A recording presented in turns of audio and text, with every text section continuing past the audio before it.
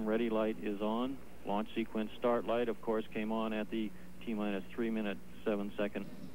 That's 1 second before the launch of this Skylab mission.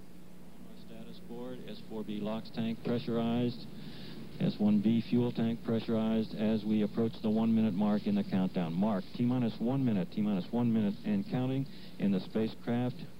Garriot and Lousma have essentially completed their checkout, and their astronauts being Garriot and Lousma, they're ready to become the second manned crew to man the orbiting Sky Laboratory. T-minus 42 seconds.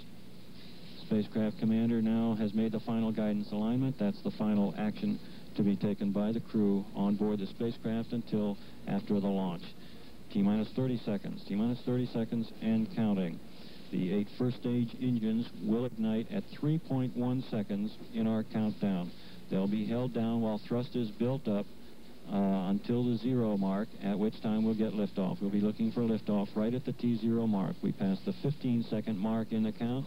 T-minus 10, 9, 8, 7, 6, 5, 4, 3, 2. We have ignition sequence start. All ignitions are running. All engines running. We have a liftoff. And the second manned crew has cleared the tower.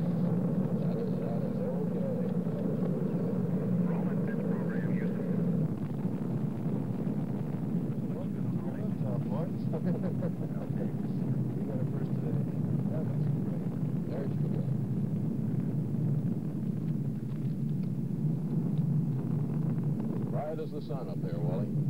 Now, this is the time I should have said you should have been here for the big Saturn V liftoff, so you could feel this wall shaking, but you can still feel that very heavy noise level coming through. That's pulsing. Noise to it right now.